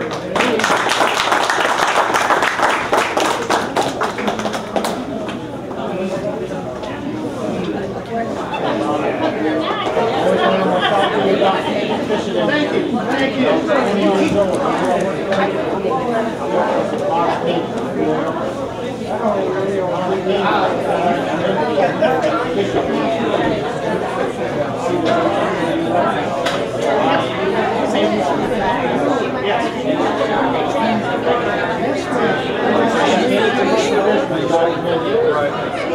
Well, yeah, and there's always,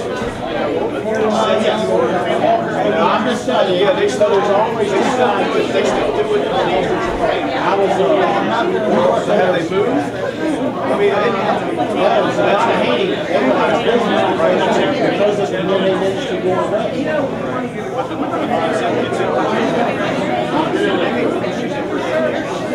not like it used to be. Those are doing right now. It used to be all the time.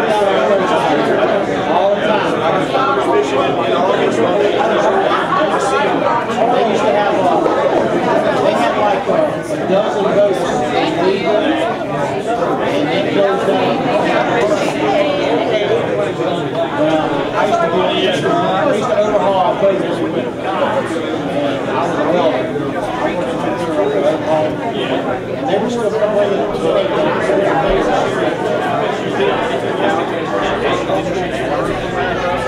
I think our personal gains. I think they are the problem is when you talk about corporate and commercial industries, and then the small business owners. The small business owners understand. That's why there's something about the corporate. That's who was in our. Exactly, that's exactly right. That's exactly right. And I agree with that. We need to look after the small guys because the corporate industry, they'll fish into this. The small guys, they don't understand.